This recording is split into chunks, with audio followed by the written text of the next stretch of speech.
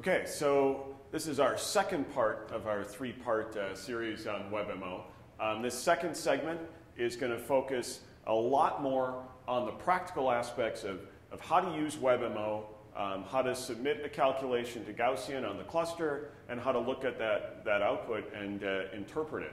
We're going to spend a little bit of time learning some new chemistry. We're going to use what we learned about orbitals in part one and apply that to some organic molecules. Specifically, we're going to be looking at lots of oxygen-containing organic molecules and the lone pairs on some oxygen molecules. And in this segment, you're going to see how to do almost every calculation that you're going to need to do for the entire semester. And I'm going to encourage you, as we're going through this part, to pause the video and to actually log into WebMO and build these molecules as I do and confirm that you can get the same output and you're seeing the same values. And that'll be a great check for you that you're doing these calculations properly, and it's going to help you have a lot more success in the Chapter 5 part on molecular modeling. So the first example I want to look at is for water. It's nice and simple and easy, and it's a structure that we're all pretty familiar with.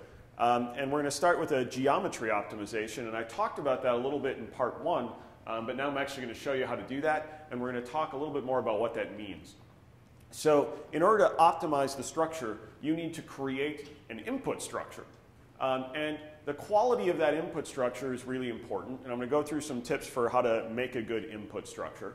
And then WebMO will submit that structure with the appropriate input files to Gaussian, which will actually do the calculation. And Gaussian 09 is going to attempt to take whatever starting geometry you put into the program to turn it into a good optimized geometry. And it's going to do that by making small changes to the interatomic or bonding distances. It's going to make small changes to the angles and the dihedral angles. And if it makes a change that stabilizes the structure, it's going to keep that change and look for other changes that can be made to the molecule until it finds a spot where any changes it makes don't stabilize the structure further. And that's what we're going to call an optimized geometry. So we're going to start out by making an input structure, which looks like this. And you'll notice that all of the oxygens in WebMO are red, all of the hydrogens are white, and so we'll switch at this point to WebMO and actually make this molecule. This is the main page for our research cluster in the chemistry department, Phoenix. The image on the screen is a picture of what the actual hardware looks like. We purchased a couple of years ago 48 processors on the cluster exclusively for Chem 344 use, and we have access to a number of processors beyond that when the usage load gets heavy. The important part to know there is that we have a certain amount of resources reserved exclusively for your use, which means that you have to submit your jobs to that part of the cluster. And it also means that since we're part of a queuing system, you don't have to wait for one job to finish. You can submit as many jobs as you want, go away, eat dinner, watch a movie, come back, and look at your calculations once they've finished. So from the WebMO homepage, from the Phoenix homepage, you can click on WebMO, which will take you to a login screen. You will or should have received a login from the chemistry departmental cluster. Your TAs also have your usernames and passwords, and so if you need them, you can contact your TA. Once you log in, you'll see a screen that looks like this. Yours has far fewer jobs than mine does. Mine has thousands of jobs I've run over the last couple of years. Generally, you'll see some folders on the left. I highly encourage, while you're in 344, making a new folder for each experiment. You're going to be doing calculations with about 2/3 of the experiments this semester. I recommend a new folder for each part of Chapter 5, which is our exclusively molecular modeling experiment chapter. Over to the right, there's a big long list of all the jobs that you've run. Yours will initially be blank. It gives each of them a job number, a name, tells you what kind of job they are, when they were run, what their status is for whether they're queued up, they're complete, or they're errored. And it gives you a time, and you'll notice on my time list here, some of the jobs took as little as 8 or 5 seconds, and some of them took as many as 7 hours. We're going to rig your jobs this semester to take somewhere between a couple of seconds and about 3 hours. And we're going to choose the level of theory and basis set that is the minimum needed to get you a good answer and to get that answer as quickly as possible. And so we're going to specify different levels of theory and basis set in the lab manual, and you should use those, and I'll talk more about those in a second. So in order to make a new job, to make our water molecule, we go to New Job and choose Create New Job, which brings up a pretty useful and user-friendly building tool. Takes a little bit of time to get used to. You probably will get some Java errors that you can enjoy. Make sure you enable Java on your browser. For Firefox, that involves the security icon up there. And make sure Java is up to date and enabled. And most of the problems people have with WebMO throughout the semester are Java being out of date. So make sure you keep that ready to go. So simply clicking on the building tool produces a carbon. By default, this is set up to produce carbon atoms. You can choose to make an oxygen atom by clicking Build and choosing Oxygen. Or alternately, you can just click on your keyboard the O for oxygen, click on the carbon atom that's already placed, and it will convert it to an oxygen atom. If you want to make a hydrogen, you can hit the H on your keyboard and simply click and drag to make some hydrogens. And there we have a reasonable water structure. Now right now, those OH bonds are different because I just drew them by clicking and dragging. There are some tools in WebMO that will clean up the structure you're going to use as your input structure to a better one. It's important that you use the cleanup tools. They will speed up the calculation by getting you closer to the right geometry to start with, so the computer has to take fewer steps to get to the optimized structure.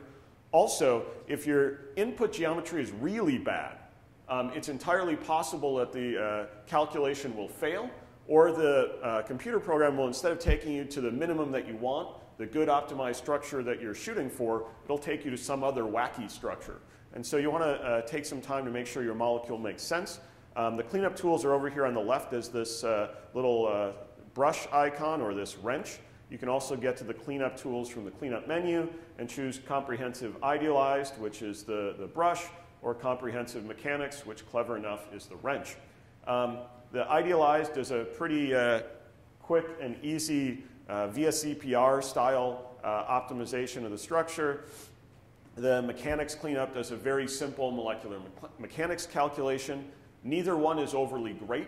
They happen very, very fast. Sometimes they both work wonderfully well. In part 3, I'm going to show you an example where both of them fail to get a good input structure. In the case of water, clicking on either of these is going to work very well. So there's the cleaned up structure. That looks like a good input structure for water. It's what we're familiar with. It's what we're expecting. I really want to emphasize that when you're building these molecules, before you submit any job and do any calculation with it, you actually look at the molecule, use the rotate tool up in the corner to spin it around and make sure it really makes sense. Make sure that all the atoms are attached the way you think they should be chemically. Make sure all the formal charges are displayed properly. Make sure everything is exactly as you'd expect. This is what I'd expect for water. I'd expect a bent structure with two equal energy or symmetric OH bonds. And so now on the bottom I can hit continue, which will take me to a screen that allows me to choose which computer program is being used. We're going to use Gaussian for all of our calculations in Chem 344, so don't ever choose anything else. And the queue that you're going to submit all your jobs to is the Chem 344 queue.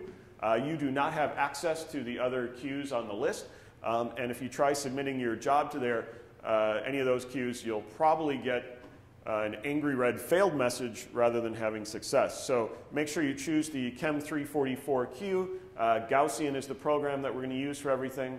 Then you can hit continue. And at this point, this is where you're going to tell Gaussian what kind of calculation you want to do. It gives you a place to put in a job name.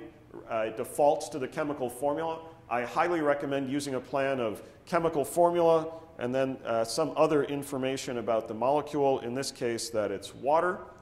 The calculation type is almost always going to be an optimized plus vibrational frequency calculation.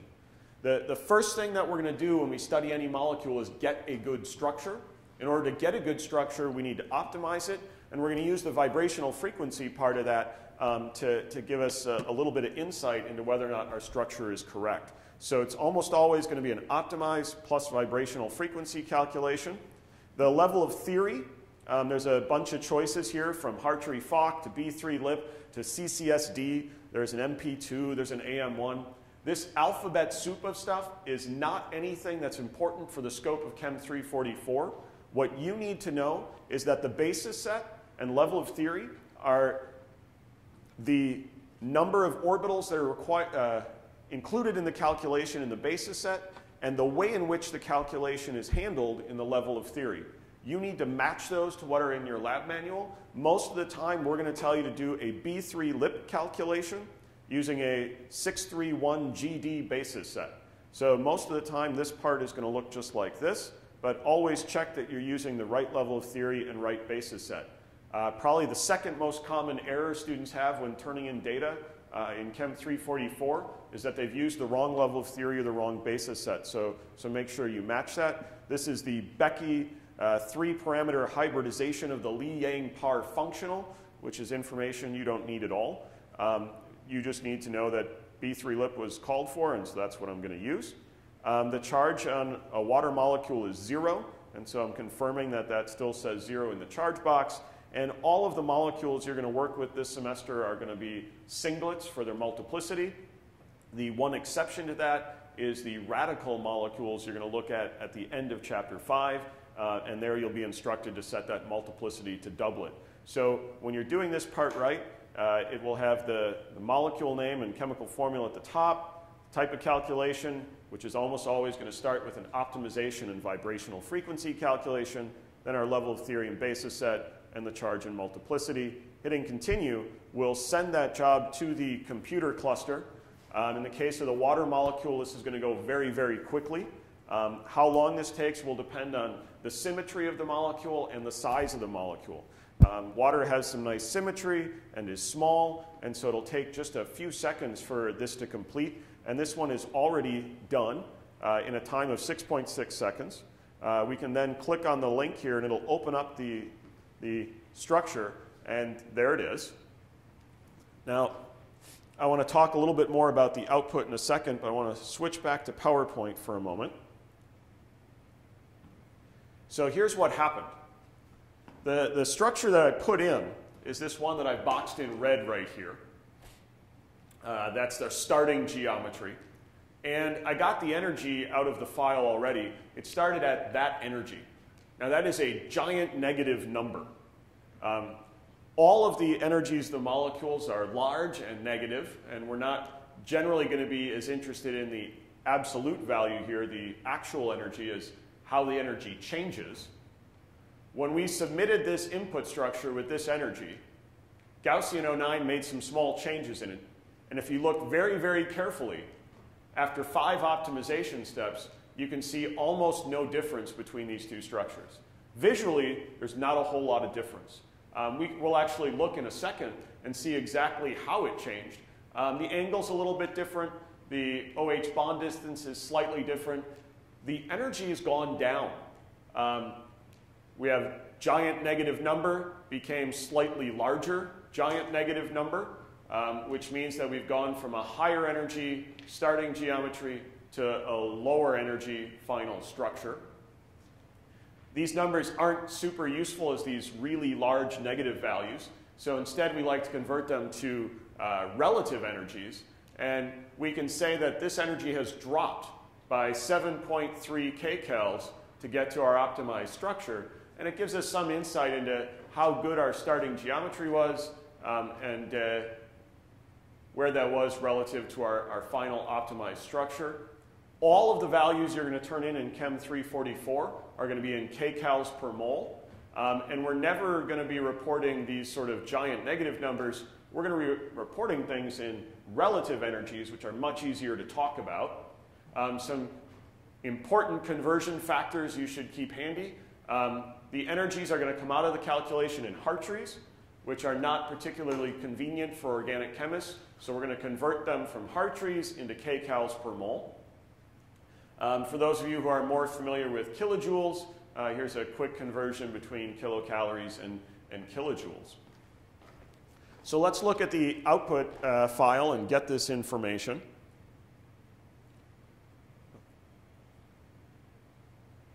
Here's the output structure from our water optimization. Tells us up at the top what kind of calculation it was. It's an optimization and vibrational frequency calculation. Here's the output structure. As we scroll down now, we have a number of new tables and bits of information. The first thing it does is it tells us what kind of calculation was run. It was a B3-LIP 631GD calculation, and it was an opt and frequency calculation. Then it gives us the geometry sequence. These three icons are going to get pretty familiar to you. The magnifying glass lets you look at a structure of some sort. The download floppy disk icon here lets you actually export all of those energies into an Excel spreadsheet if you want to do some manipulation in Excel. And there's this animate or movie icon over here that lets you actually see the changes. And so there we're starting from 0, 5 steps in the optimization, and we can animate those using the movie icon. And if you look very carefully, you could see what just happened, but we can cycle sort of through the steps here. The starting geometry is here at step 0, listed down at the bottom with its energy. And as we step forward, you can see in the first optimization step, made those OH bonds a little bit longer. And then in step 2, it changed things a tiny bit. And in step 3, I can't see any change. Step 4, I see no change. So then it gets to its final structure. So we sort of see the changes that the molecule underwent. They were pretty small because our starting guess was pretty good. Then it gives us the stoichiometry or chemical formula, tells us the symmetry of the molecule.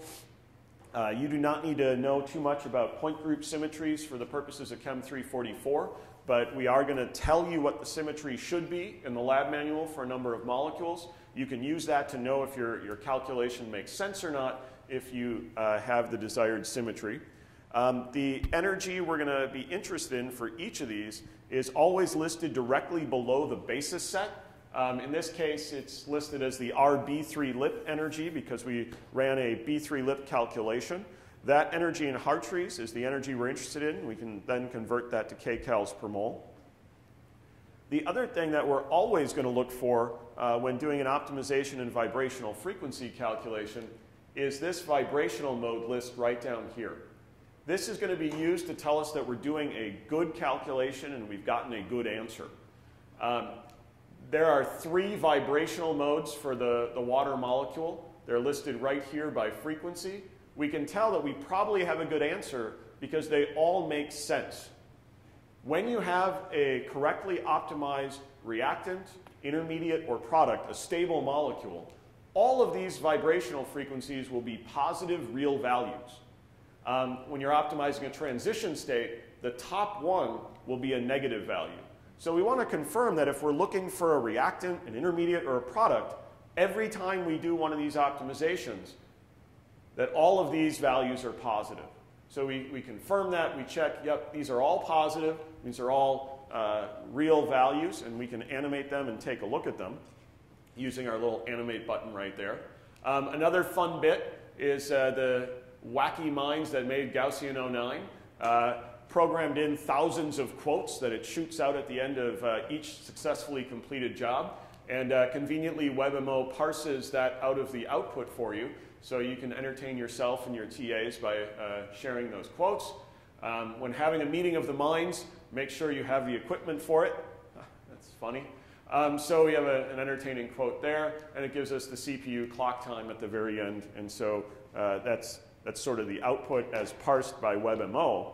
The actual output can be viewed by clicking on the raw output button up here. I encourage you to never care about the raw output.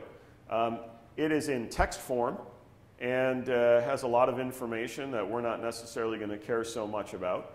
And this is maybe one reason why WebMO is doing us a nice favor, because we can use it as a front-end program and not have to decipher all of this text, but actually just look at the structures and view things that way. So those vibrational modes at the bottom can be viewed by clicking on the animation. and it will animate the vibrational mode. And there you can see the scissors motion of the OH bonds in the water molecule. So let's flip back to the PowerPoint for a bit here. So there we have our optimized structure of water.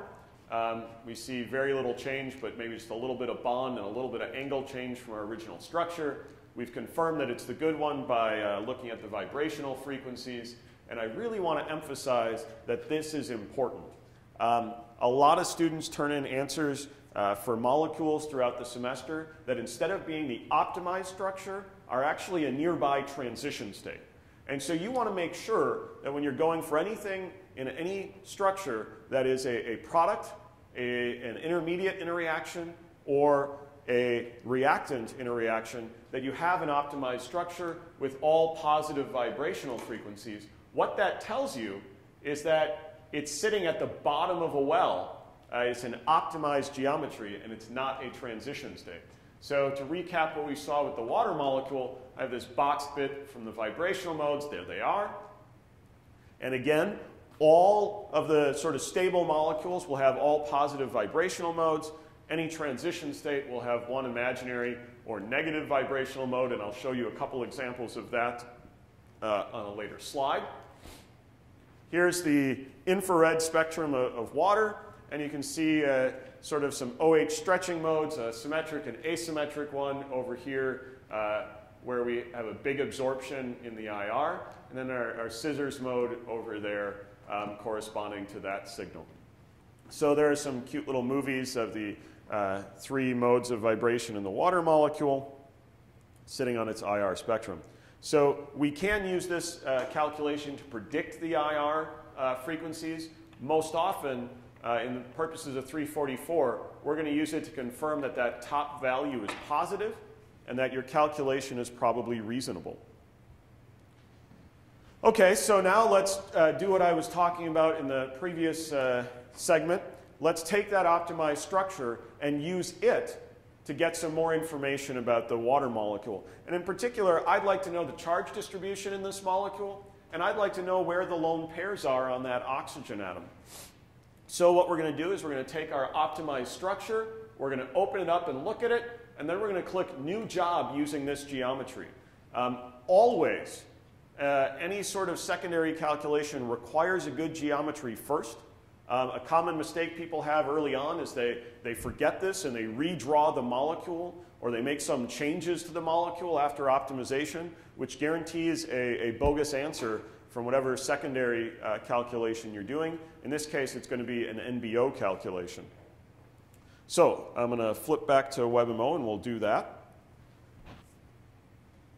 So I'm going to reset the viewer here to our optimized structure, and I'm going to choose New Job using this geometry, which opens up a new input file with that exact structure. Now, we don't do any cleanup, we don't do any changes, we don't do anything that alters the fact that this is a good optimized structure. We hit Continue. It remembers, since I haven't closed my browser, that this is the 344 queue using Gaussian. Anytime you close your browser and reopen it, you need to double check that that is the correct queue to avoid those angry red failed messages. You can then hit Continue. It takes you back to the exact calculation information you plugged in last time. All we're going to do now is change the calculation from an optimized and vibrational frequency calculation to a natural bond orbitals, or NBO calculation. And that's going to give us some good charge information. It's going to let us view the molecular orbitals, and it's going to let us view the atomic and atomic hybrid orbitals of that molecule. So we'll hit Continue. Again, this is a very small molecule, so this is going to happen very, very quickly. And it'll happen sort of here in real time. I'll hit Refresh. And there it is in 0.9 seconds. And then we can open up our now complete natural bond orbitals job. It shows us the exact same structure we just had. The same one, we didn't make any changes to it. We just got some new information. And this is parsed into a number of new tables. We have a dipole moment followed by some molecular orbitals, the ability to get an electrostatic potential map right there. some natural atomic orbitals, a list of natural hybrid orbitals, and a list of some natural bond orbitals, and a new fun quote. And so we have a new output file here and some interesting information we can see. So we can click on the magnifying glass next to the dipole, and it'll show us that just as we saw in part 1, there's a good polarity to this molecule and a pretty healthy dipole moment pulling electron density towards that oxygen. We can click on the electrostatic potential map, magnifying glass, and get a nice 3D color image showing the electron density around that structure. A lot of these potential maps and orbitals are going to start out as these opaque, hard to see structures. If you right-click on them, you can change the opacity from solid to transparent. You can also get that same change by going up to the preferences icon right there. And then we see these pretty images where we can see where the atoms are located and a charge map sort of overlaying it. And so there's our electrostatic potential map on the water molecule. If you click on the natural population analysis, it'll show you a charge on each of the atoms. You can also get the charges out of the list here. Anytime in Chem 344 we're interested in the charge on atoms, we're going to use this charge list, the natural population analysis list. And so we'll click on that magnifying glass, and it shows us that the oxygen has about a minus 0.93 charge, and each of the hydrogens have a plus 0.467. Again, red is negative and blue is positive for charge as displayed in WebMO. Okay, so let's go back to our PowerPoint for a minute. We just saw that we took an optimized structure, ran a new job, did a natural bond orbitals calculation, found a charge distribution and dipole that looks like that, saw that interesting electrostatic potential map. What I want to do now is look at the lone pairs on the oxygen atom. But before we do that, I want to think about what we already know for the water molecule based on stuff that we've learned in general chemistry and stuff that we've learned in high school. And I want to remind you that the oxygen atom in water has 2 lone pairs on it, somewhere up here. And it's got 2 bond pairs that it's using to make connections to hydrogen atoms. And this is one of the classic examples that you used when talking about VSEPR, or valence shell electron pair repulsion theory, to demonstrate that we can predict molecular geometries from thinking about bond pairs and lone pairs. This is an image that I've borrowed from Wikipedia showing this exact idea. Here's a water molecule with 2 OH bonds and 2 oxygen atom lone pairs. And it describes that electron arrangement as tetrahedral. And then from there, you can get a molecular geometry that's bent. Well, let's think about this a little bit. The bent geometry makes sense. It looks just like the optimized structure that we got. Many of you have probably memorized that the bonding angle in the water molecule is 104.7 degrees. And our optimized structure has a similar bond angle. So there's our actual geometry. We can use an NBO calculation to look at those lone pairs. And so let's do just that.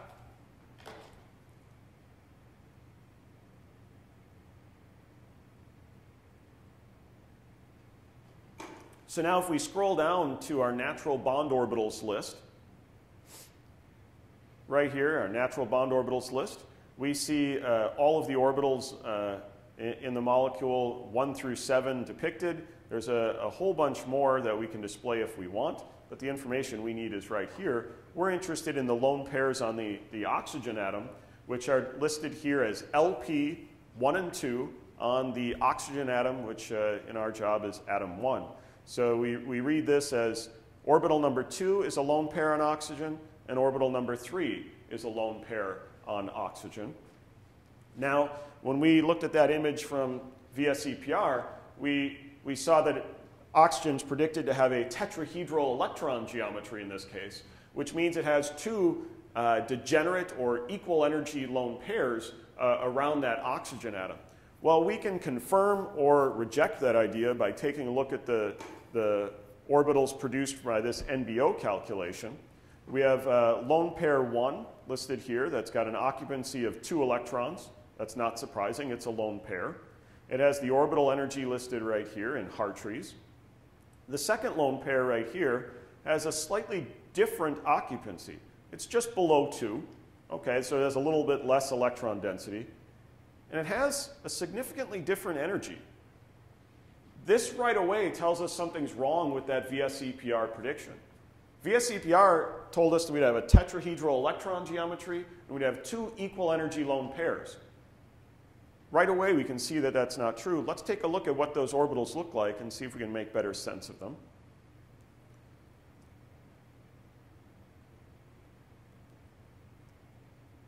There we go. And we see an orbital that looks a lot like one of those sp3 orbitals we looked at earlier. The other lone pair can be seen by clicking on its magnifying glass. And that looks a lot like this. This looks a lot like a p orbital. We looked at p orbitals last time. We see the symmetric lobes above and below. Again, we can make them transparent by clicking on them. A cool feature here is that we can click on the binoculars icon up here, which synchronizes all of the images to the same orientation of the molecule. So if we click on it, we can now look at both lone pairs without the atoms moving, and we can flip back and forth between them. And we can see that these are 2 very different lone pairs. So this is clear evidence that something is wrong with the VSEPR prediction of the oxygen lone pairs in water. That lone pair and that lone pair are clearly different. We see that by their shapes, their orientations, we see that by their energies. And so right away, this should make us feel a little bit uncomfortable, because we've learned that VSEPR predicts a tetrahedral electron geometry. We see that the lone pairs are what's actually a p orbital, and something that I'm calling roughly an sp lone pair. You can actually get the hybridizations of both of these orbitals by looking at the natural hybrid orbitals list in the output, which we're going to spend some time with on a later slide. The part that I care about right now is that LP1 here has 0% S character and 99.87% P character. That's really a p orbital. And it's pretty compelling evidence that this is just wrong. And it is. And in fact, that this has been known that the oxygen in water does not have a tetrahedral electron arrangement since the 1950s. So this is not shocking new information. VSEPR gets this electron geometry wrong.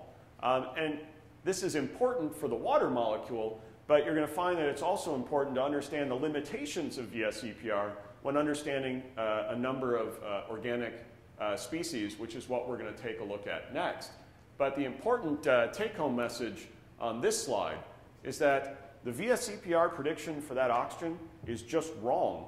And it gets it wrong because it only takes into account one factor. VSEPR is valence shell electron pair repulsion theory. All it cares about is the repulsion of the electrons in the valence shell around an atom. And so it doesn't take into account any other factors that lead to the structures in molecules. And as a result, when other factors are at play, it doesn't always get the geometry correct, which is what we're going to see in the next few examples as well. So I'd like to switch from water to anisole.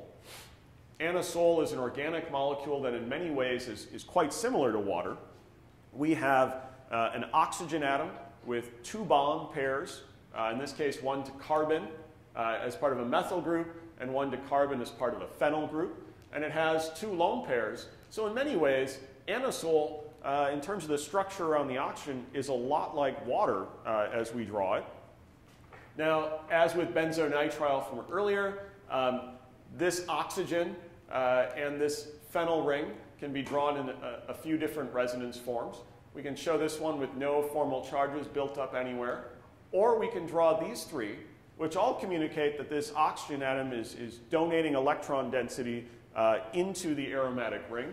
And I've shown that the oxygen atom there is part of an electron donating group. This is important. These resonance structures all show that the lone pair on the oxygen is connected to the ring somehow, and there's some partial double bond character existing between the carbon and the oxygen. And I'd like to explore this computationally. So I want to flip back to WebMO. And then from here, I'm going to exit this job, and I'd like to build a new job of anisole. So new job, create new job. Again, the drawing tool defaults to carbon, so I can just click and start dragging. If I drag twice, it makes a double bond. And I can draw a 6-membered aromatic ring and ask it to clean it up, and it makes something that looks a lot like benzene. There's an alternate and slightly easier way to do what I just did. Instead of drawing each individual atom, I can just go to the Build Fragment tool and choose to make a ring. And there are several pre-made rings, including benzene. When you get to the part of Chapter 5 that involves making cyclohexanes and chair cyclohexanes, it's critical you use the ring drawing tool. For benzene, it's not so important. The cleanup tools will get you a good benzene regardless. But I'm just going to go ahead and pop the whole benzene ring in there at once. If we click Build and then click O on the keyboard for oxygen, we can add an oxygen atom in place of the hydrogen. And maybe I shouldn't have said add there, and I think this is important. We've replaced one of the H's with an oxygen. If we add another bond there, we would then have too many bonds to that carbon, and that leads to some other problems. So we replace the CH bond with a CO bond. We can draw another bond off that oxygen, and it makes an oxygen, which we know it should be a methyl group. So we'll hit C on the keyboard, convert that oxygen to a carbon, and then we can clean up from there.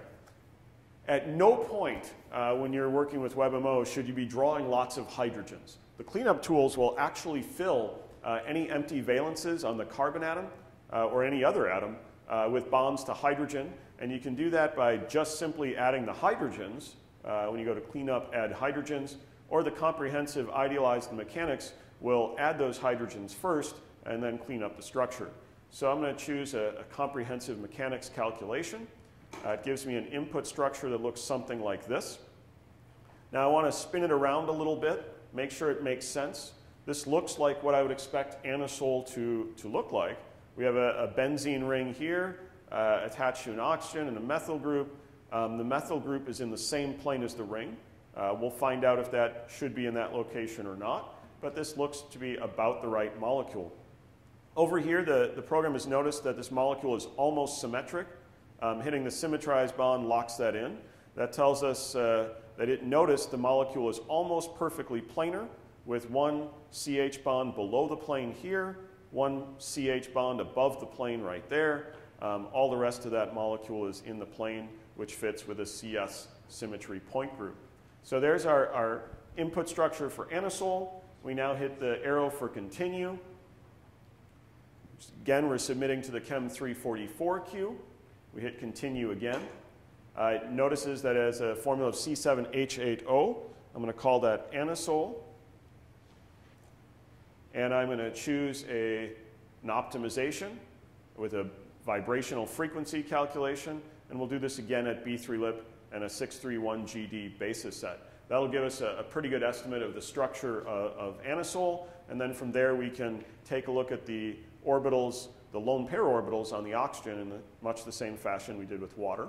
So we'll hit continue. This job's going to take a little bit longer, but like any good cooking show, I already have the answer ready to go, so we'll skip the wait. This is the optimized structure of anisole. You'll notice it looks very much like what we put in as the input structure, which tells us that the cleanup tools did a very good job here. We will convince ourselves that this is the right structure by looking at the vibrational frequencies, which is the table here at the bottom. Vibrational modes, we're always checking that. And we always want to look to make sure that that first vibrational mode is in fact a positive number, and it is. If it was a negative number, that would be a transition state and definitely not the structure of anisole, but it's a positive value, so that's pretty good. And then again, we have a new quote at the bottom. So this is the good optimized structure of anisole. From here, if we want to know about the charge distribution, so we can confirm that it is an electron donating substituent in the methoxy, or if we want to take a look at those oxygen lone pairs, we do a new job from this geometry. And this time we're going to select to do an NBO type calculation.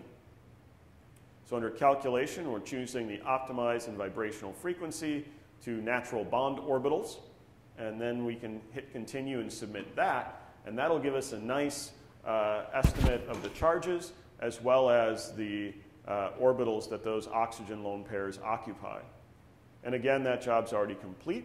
So we'll just take a look at that one. Here's our optimized structure. Not a whole lot has changed. It shouldn't have changed in any way because we started out with it optimized. It ran a natural bond orbital calculation, which shouldn't change the molecule. And now we have the molecular orbitals table. We can use those to look at the conjugated pi system. If we click on one of those orbitals, in this case the HOMO, you see a nice pi symmetry orbital that looks like that. So we clearly see there's a pi system. And it looks like that oxygen atom might be involved in that pi system. It looks like that oxygen atom has a lobe that's symmetric above and below the plane of the molecule, just like the pi system. We can confirm that by, instead of looking at the molecular orbitals, by looking at the natural atomic hybrid orbitals, or just the orbitals of those oxygen lone pairs themselves, which are listed here on our natural bond orbitals list, just like in water. Their occupancies are a little bit less than 2. They have some different energies right here, and we can get nice pictures of those structures by clicking on the magnifying glass. Here's one lone pair. That looks very similar to what we just saw in the water molecule. The other lone pair can be seen by clicking on its magnifying glass. That would be orbital number 10 here. That looks a lot like that. You can go back to this frame, hit the synchronize button, and now all the molecules are in the same orientation. And we can see that indeed, this lone pair is significantly different than that lone pair. They are not equivalent, which is further evidence that VSEPR doesn't predict the oxygen lone pairs correctly for anisole.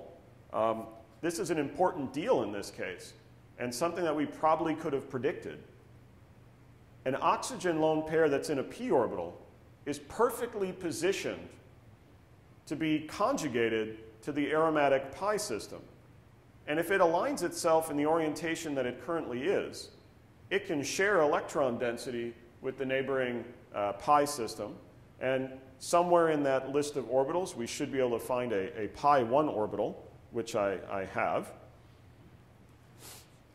So here's our optimized structure of anisole. We see a bent structure around that oxygen, which is what we would have predicted for the molecular geometry from VSEPR. When we take a look at those orbitals, we see that the oxygen atom lone pairs are almost exactly like the oxygen atom lone pairs in water, and very different than what would be predicted from VSEPR, which is those tetrahedral or symmetric lone pairs, and we certainly don't see that here. We see that one of them, orbital number 10, is almost purely a p orbital, and then this one is something that's listed about sp 1.6, so it's a hybridized orbital somewhere near an sp2 orbital, but this one is definitely a p orbital lone pair. This has big implications for the oxygen lone pair in anisole. It's adjacent to a pi system.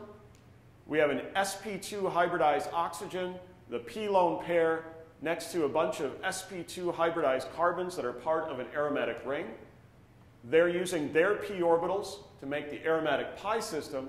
If that p orbital aligns with the pi system, we can get a much bigger conjugation that also involves the oxygen atom lone pair, and this is exactly how the oxygen atom lone pair is able to donate its electron density into the aromatic system. We actually knew that VSEPR had to get this molecule wrong as soon as we drew these resonance structures. These resonance structures themselves communicate that this oxygen has some partial double bond character to the carbon in the ring. That implies that that lone pair has the right symmetry so that it can overlap and donate its density into that pi system. What we're going to find is that when lone pairs or empty orbitals or orbitals containing a radical are adjacent to a pi system, they will have the symmetry that is compatible with that pi system so that it can overlap. And one of the ways to do that is to have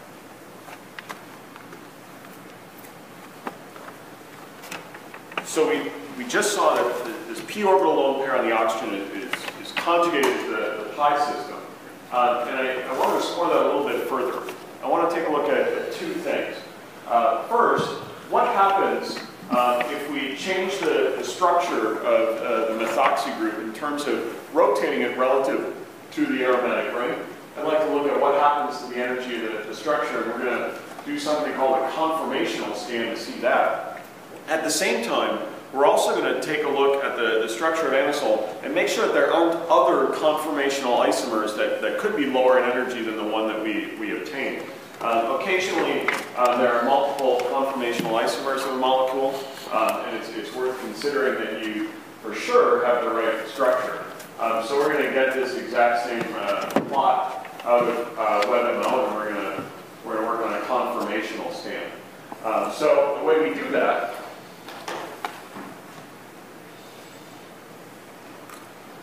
is from our optimized structure.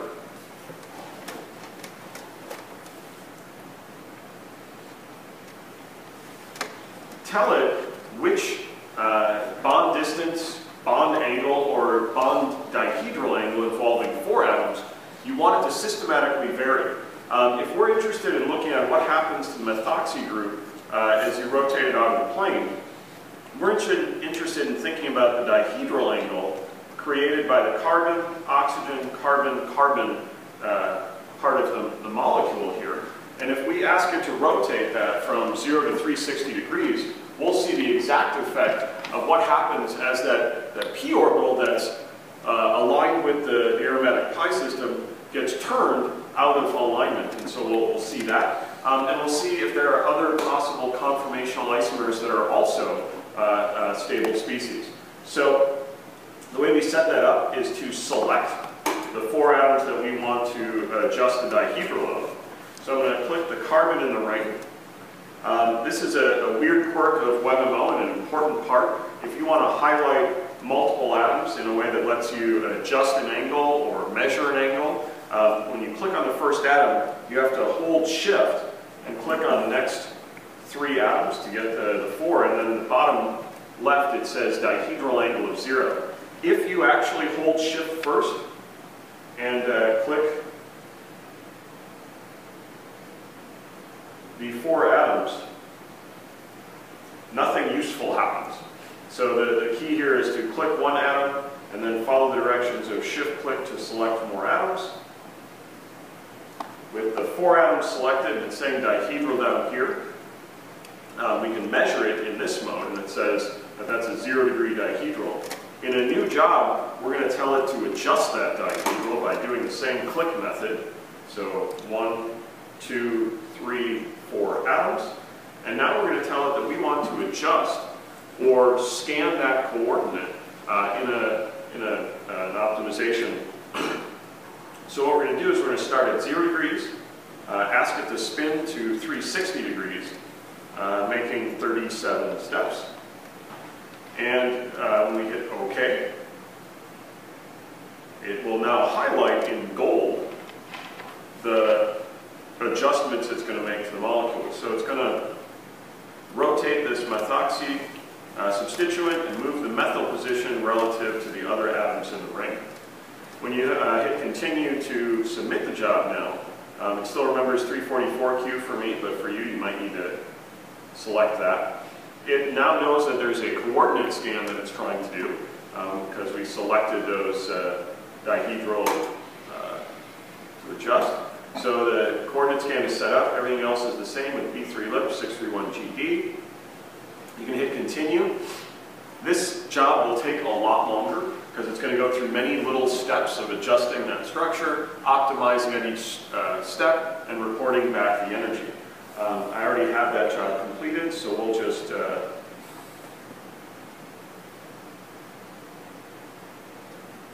to it.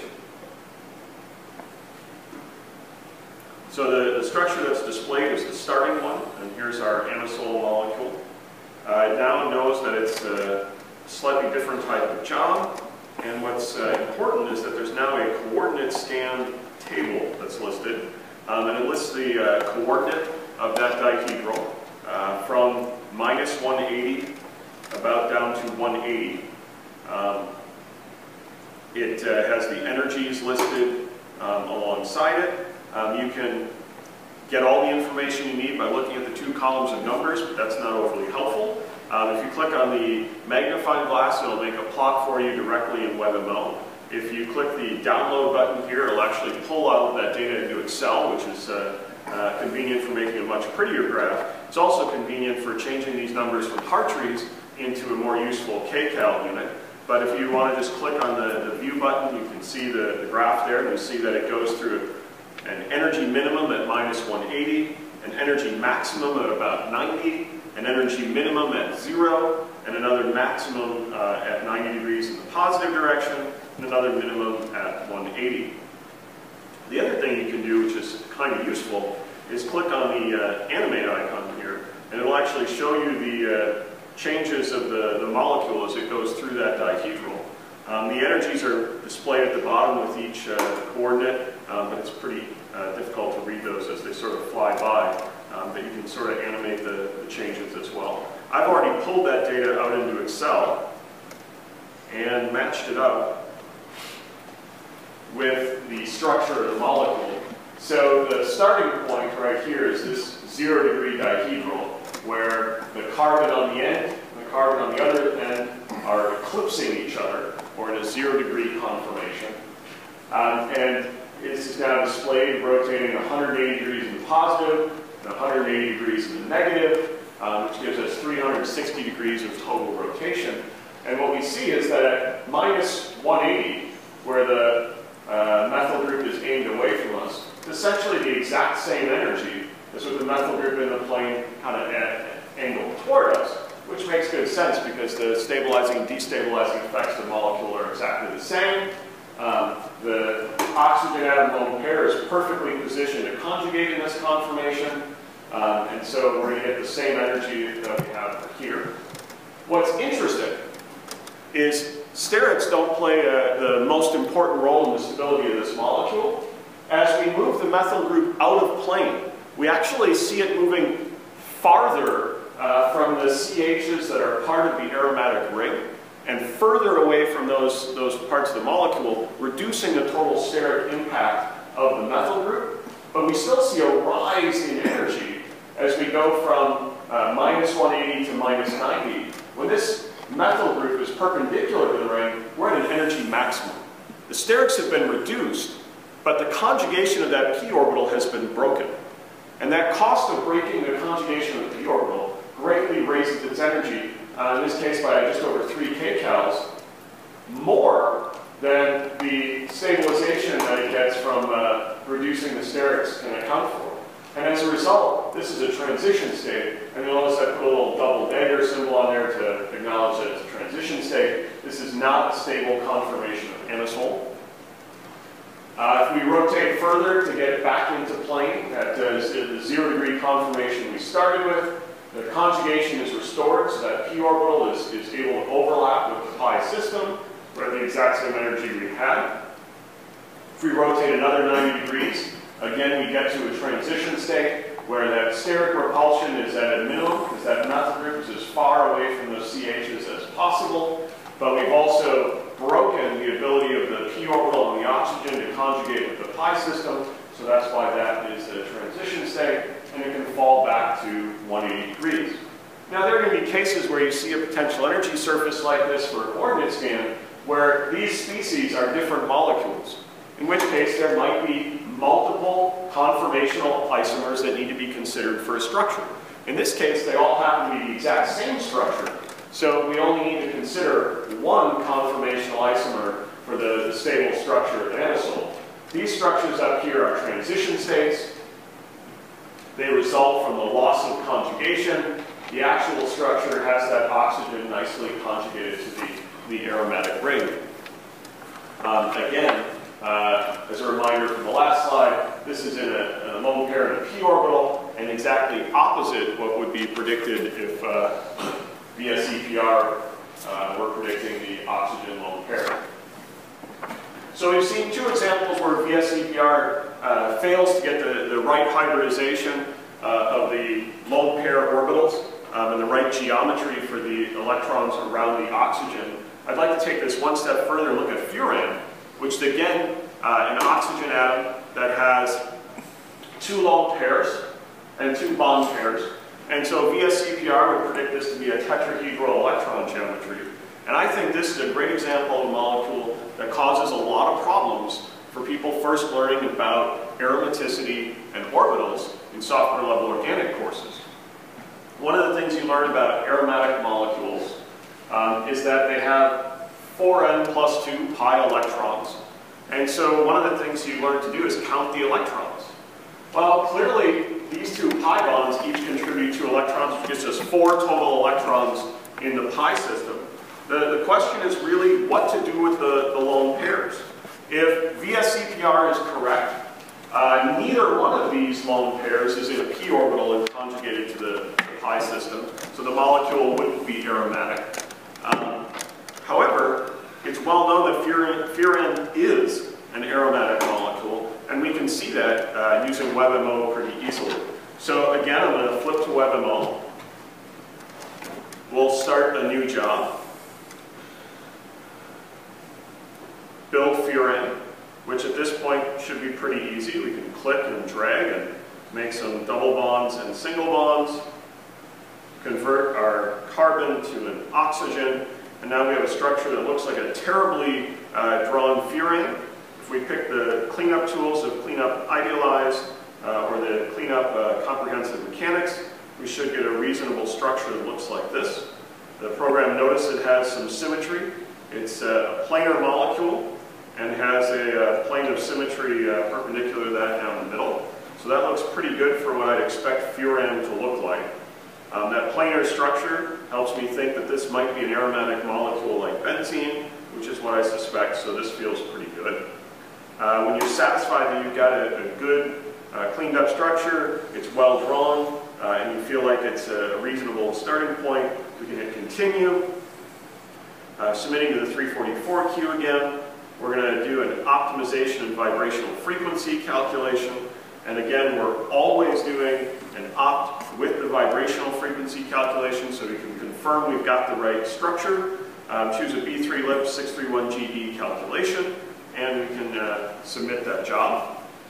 This one's going to take a couple of minutes, but I conveniently already have that one completed. So we can take a look at the output for furan. I really want to emphasize when you're done with a job and opening up an output file, make sure you rotate the molecule around and make sure that it looks chemically meaningful. This looks right. If you have a really bad input structure, there are times where parts of the molecule might come off, atoms will end up several angstroms away, things could be in very strange orientations. This looks like a pretty reasonable structure chemically, so I feel good about that. And when we scroll down to the vibrational frequencies list, all of the vibrational frequencies are positive values. Notice that the first one's a positive number. If any of them weren't going to be positive, it would be the top one, because they're listed in increasing frequency order, so this is a good structure. And from here, once we have that good structure, we can do a new job from this geometry. We can now select an NBO job and look at the lone pairs on this oxygen atom.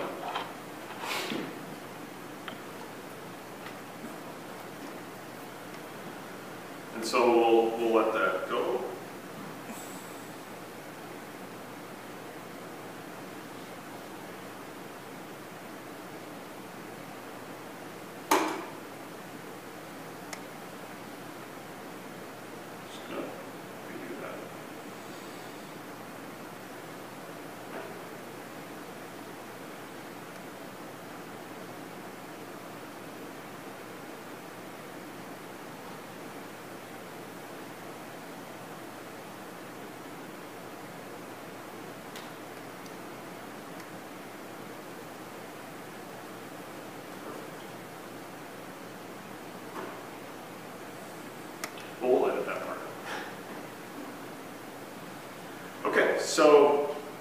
Now that we have our completed NBO job,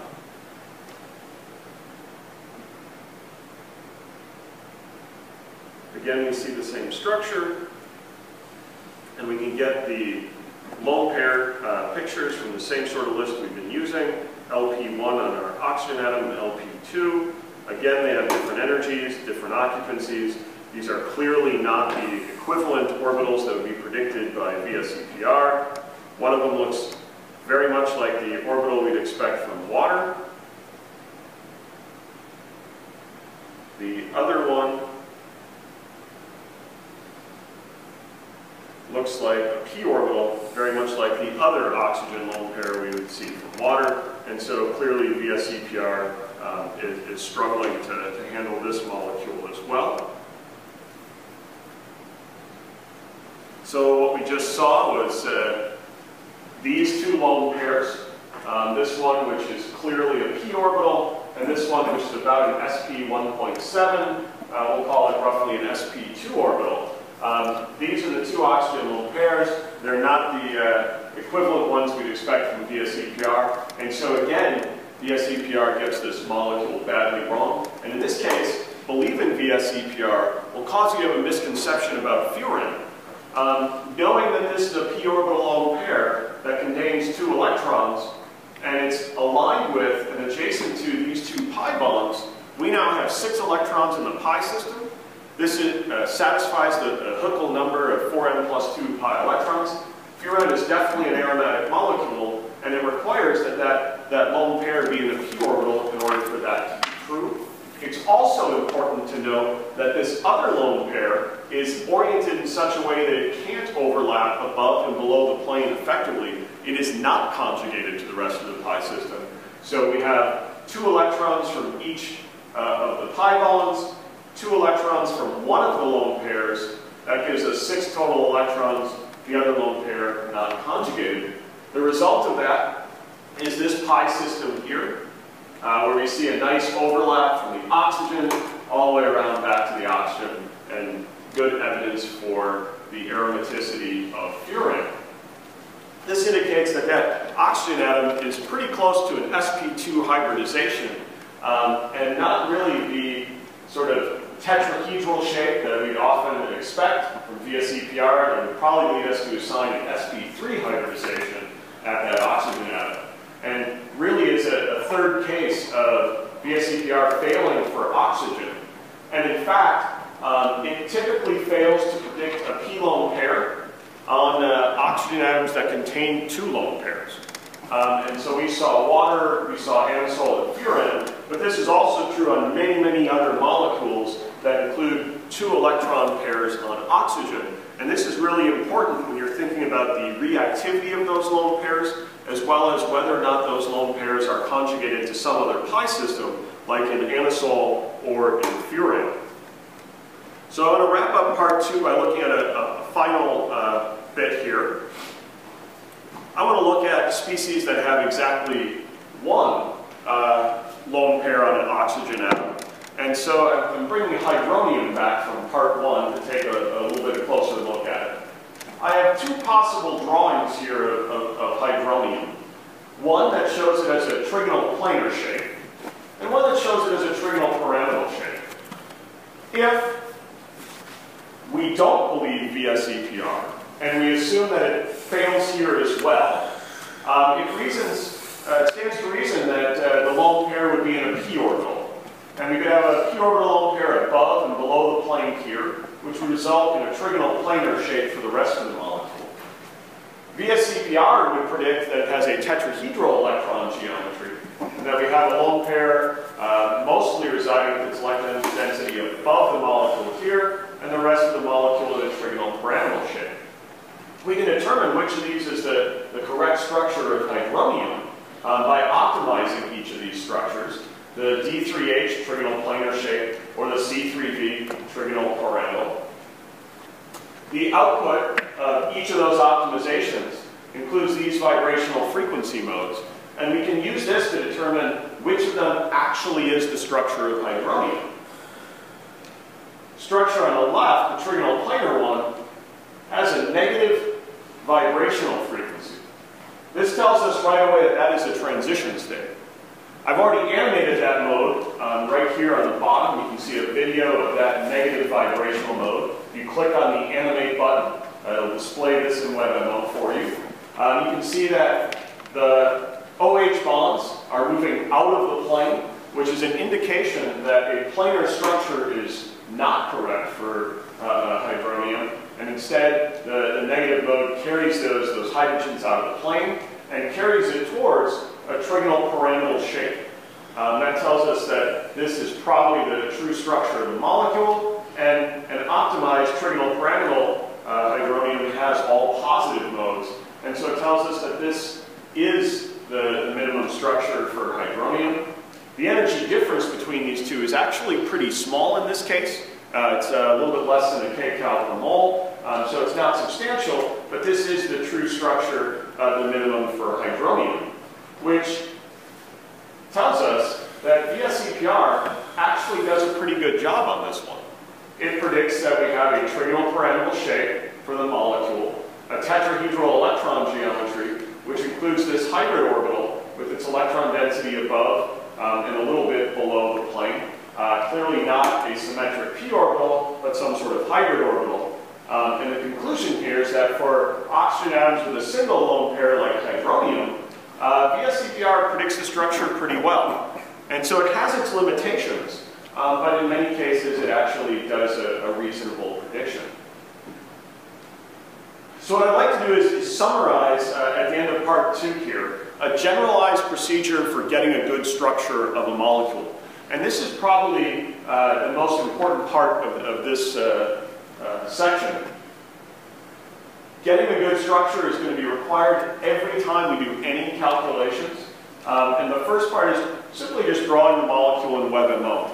This is going to be pretty easy. You click, you drag. After a couple of molecules, you'll get pretty good at this. The area where people have some issues is in the cleanup. Always clean up the structure using one of the cleanup tools, but don't trust them. Neither one of the cleanup tools knows any chemistry, and both are really, really fast, easy estimates of the structure, neither of which is particularly accurate in all cases. We have the comprehensive cleanup for the idealized case, which involves like a VSEPR type approximation. We have the mechanics case on the right, which involves a very simple molecular mechanics calculation. The important part is after you've cleaned it up, look at the molecule. Does it make sense? Were there any error messages in the cleanup? Is everything right? And this is the part where you have to think more than the program itself is capable of thinking. So make sure your structure makes chemical sense. Then submit the optimization and vibrational frequencies calculation. I really want to emphasize this vibrational frequencies part. You have to check to make sure the structure is the desired species you want. And the only way to check that is through that vibrational frequencies calculation. Once you're looking at the output of the molecule, spin it around, move it, think about it. Does it look right? Does it look what you would expect an intermediate or a product or a reagent from a particular reaction to look like? Does it still make chemical sense? I mean, there's the chance that if you had a kind of strange input structure, Gaussian may have tried to make a move in the optimization that was a bad move, and it could have taken it down a path that led to a really wacky structure. So make sure that this makes some good sense when you look at the molecule. And then, based on what we just did in part 4 with the vibrational frequencies, make sure that the vibrational modes make sense for the species you're looking for. If it's a reactant, an intermediate, or a product, all of the vibrational modes have to be positive. If it's a transition state, you're looking for one negative mode, and that negative mode corresponds to the motion that's at the top of the potential energy surface. So be on the lookout for that. If you're trying to make something that's a stable minimum and you get a transition state, we're going to talk in part 3 about how to adjust the structure to get from a transition state to a stable one. And then a final bit, it's always a good idea to consider any other stable, low-energy conformational isomers that you might have missed. Did you draw butane in such a way that you got gauche butane instead of anti-butane?